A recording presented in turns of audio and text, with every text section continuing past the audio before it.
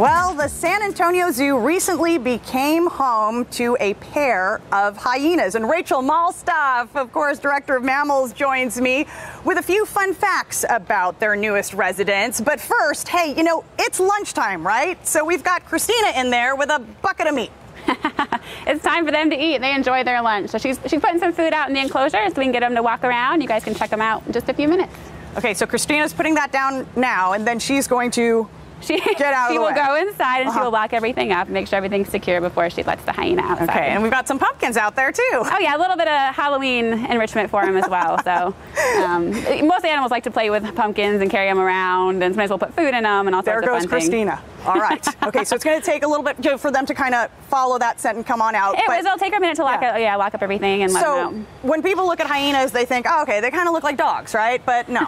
No, actually they are members of, they're not members of the canine family, which most people think. They're actually more closely related to cats. They're actually their own family, the Canidae family, or the Hyenidae family. Except they're more related to cats, actually most closely related to mongoose, civets, kind of different animals that you wouldn't think would be related to hyena. So. Okay, and they're, of course, a critical part of Africa's ecosystems, right? They are. No, they're a very important part. I mean, you don't often think about it. They actually do more, they're bigger hunters even than lions. I mean, they do more of their own hunting themselves, and so they really monitor like the other animals in the ecosystem, and then like they have their groups together, and so they do play an integral part of the ecosystem in Africa. Okay, so yeah, because they're kind of like the trash compactors, right? Exactly. Okay. I mean, they're powerful jaws. I mean, they'll just eat everything. They catch a prey item. I mean, they can tear apart bone. They'll pretty much eat the entirety of the animal. And when you hear them, what we think is, you know, laughing at everyone's jokes, okay, it's not really, of course, laughter, right? Oh yeah, no, they've got several vocalizations. So they do kind of make almost kind of a laughing noise. Oh, there she is. Okay. Make more of a laughing noise, but sometimes that can be a little bit fearful, anxiety, but they actually have 11 plus vocalizations. So they actually do like a whooping call. That's when they start getting excited and playful.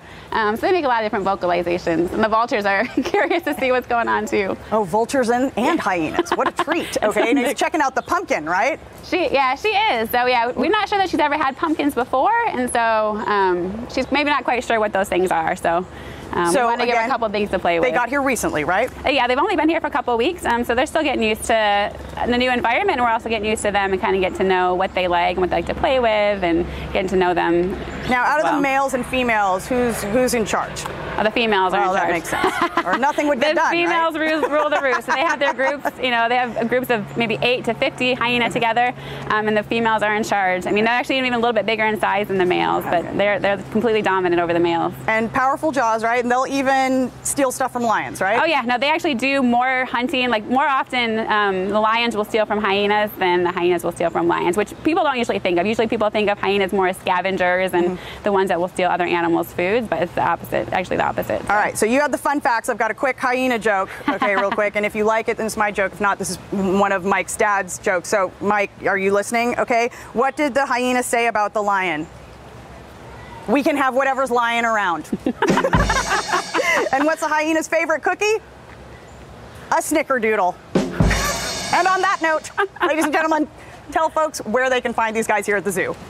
So the hyenas are actually towards the front of the zoo next to the lemur exhibit. So once you guys come through the entrance area, you'll see them on your left-hand side, next to the giant spiders currently. All right, thank you so much. For more information, just head to our website, salive.com.